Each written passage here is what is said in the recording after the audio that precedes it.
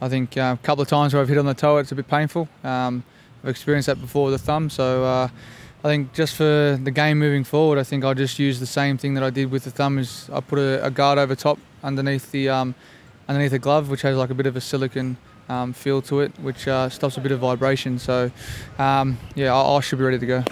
Right on. You've got to be patient enough to, as Dan was saying about you've got to rotate the strike. So your patience sort of comes with, I think, you're hitting your 4 balls, your boundary balls. I think they're the ones that you've got to really wait on, and that's what we talk about with patience in this game, especially over here. You've got to bite the bullet.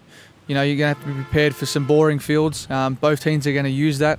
You're going to have your sweepers out there, especially the spin. You're going to have your fielders in the deep. So you've got to be prepared to get your runs in 1s and 2s. And I think at the end of the day, whoever is the fittest team will probably win the games.